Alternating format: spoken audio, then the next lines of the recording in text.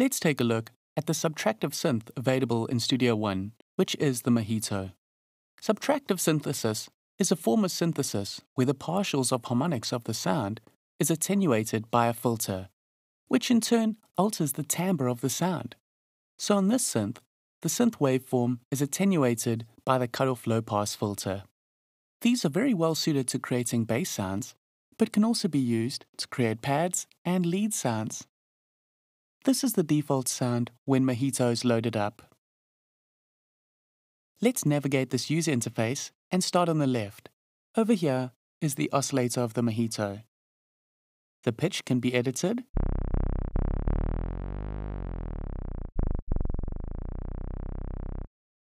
There's also a choice of waveforms. This is between a saw and a square. So you can mix between these two waveforms. Starting from the saw and moving all the way across to the square. Next up is the width. The default patch sets the width to quite a wide sound, but you can also drag this all the way down for a more mono sound. You can't really hear too much difference on the saw waveform, but when you move it over to the square waveform,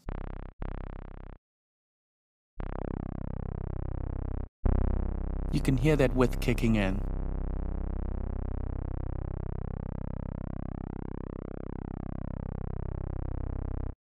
When you add some effects through the effects section, then the width really changes up the sound. Next is the LFO for the oscillator. The speed is displayed over here. You can click on the display and choose a different LFO speed, or you can use this dial here to change the speeds. Currently the LFO is set to the tempo speed, but this can also be changed to hertz. And you can also just click here to type in a speed. Change it back to tempo and set it to half notes. Under the pitch, wave, and width, you can dial in how much of the LFO is applied to these parameters. Let's create some pitch LFO modulation. So the LFO speed is set at half notes. Now increase the LFO that's being applied to the pitch. Hear how the pitch is modulating up and down. If you turn the LFO to the left, it changes the direction of the LFO.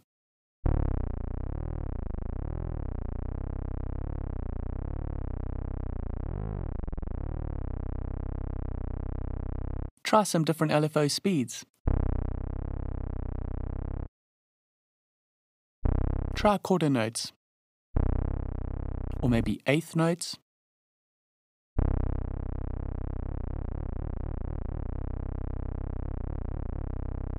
Maybe try something faster, like 16th notes.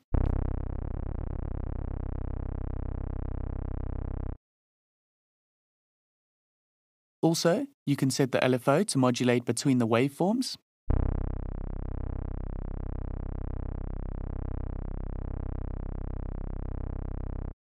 Or you can even modulate the width.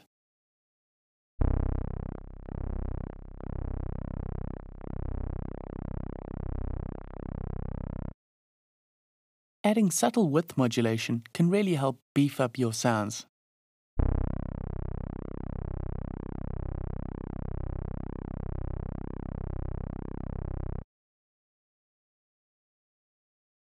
This parameter here introduces a low sub-oscillator into the sound source.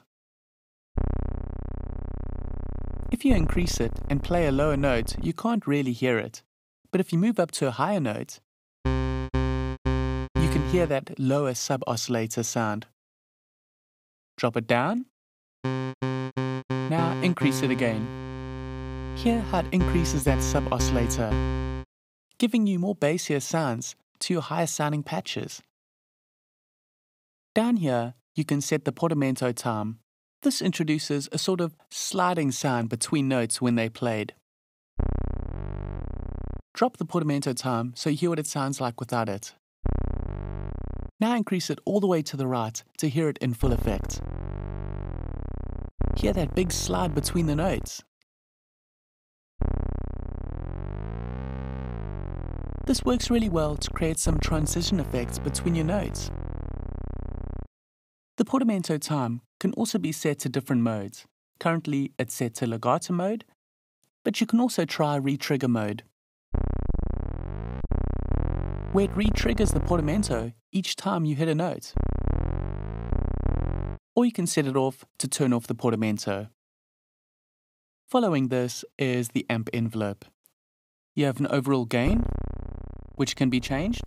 Here is a velocity parameter, where you can change the velocity amount that's applied. This setting is also determined by the ADSR envelope settings. Here you have an attack time, decay time, the sustain level, and the release time. You could introduce a longer attack, which will give for a slower build-up, like a pad sound.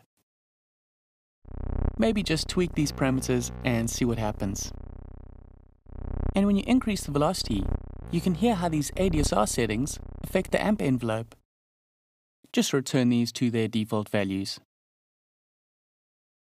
Now this is one of the most important features of the Subtractive synth, the cutoff filter.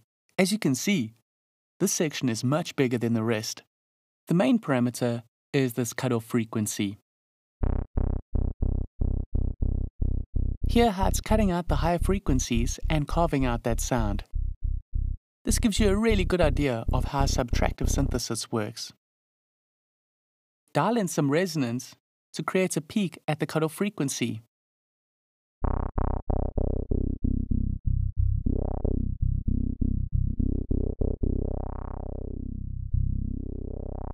A sound effect like this is really popular in electronic music productions.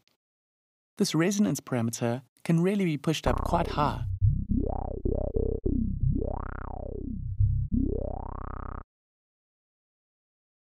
And the drive just drives this cutoff frequency a bit more, introducing some harmonics and overtones.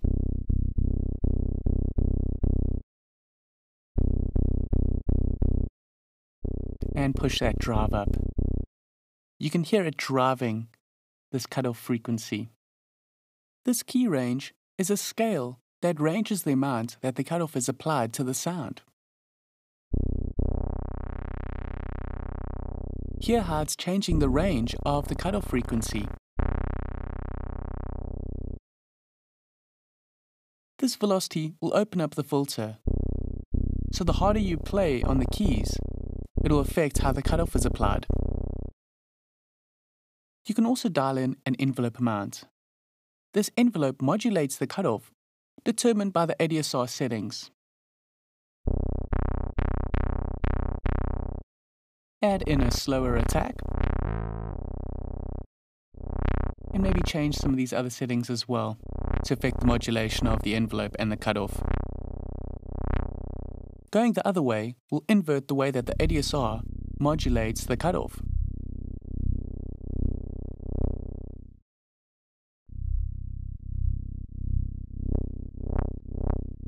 So you can really get some interesting results with the envelope modulation on the cutoff frequency. This LFO works in much the same way as the one on the oscillator, except this one will modulate the cutoff. So you can change the speeds or set the tempo to Hertz. And then you can dial in the amount of LFO that's applied to the cutoff.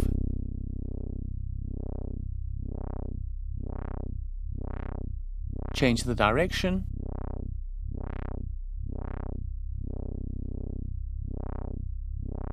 Maybe use a different speed. Try eighth notes. Increase the resonance and tweak the cutoff.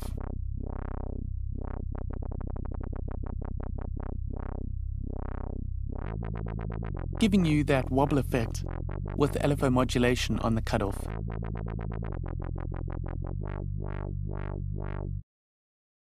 So that's how to create some interesting subtractive synthesis sounds and even get some of that dubstep bass sound wobble in there. You can really get some great bass sounds with the Mojito instrument. And lastly, you have this effects section that can add some color to your sounds. Let's turn this LFO off And try this out. Increase the depth. It adds a sort of chorusing effect to the sound. You can change the color and drive this effect more. This works really well when you increase the width on the oscillator.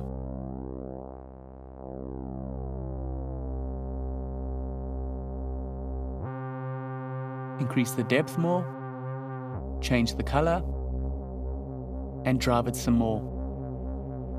Introducing some more harmonics into the sound, giving you some nice bassy distorted tones. So that's Mojito for you. Get stuck in there and design your own Mojito presets.